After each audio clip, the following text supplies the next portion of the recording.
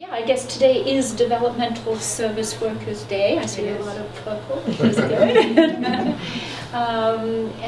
As I say, I think people are coming to the realization of the importance of the work. You mentioned, why would you want to take on this kind of a job?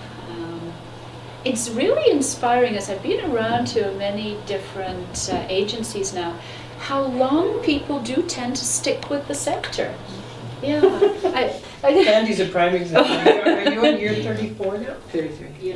Everyone deserves their place in our society, and how do we make it work as well as possible? So the workers themselves, our government obviously values the work of developmental service workers. We know it's tough, really can be very tough. Obviously, I've just seen a little snapshot, a lot of clients on their very good behavior, but I know there are days when it's very, very different.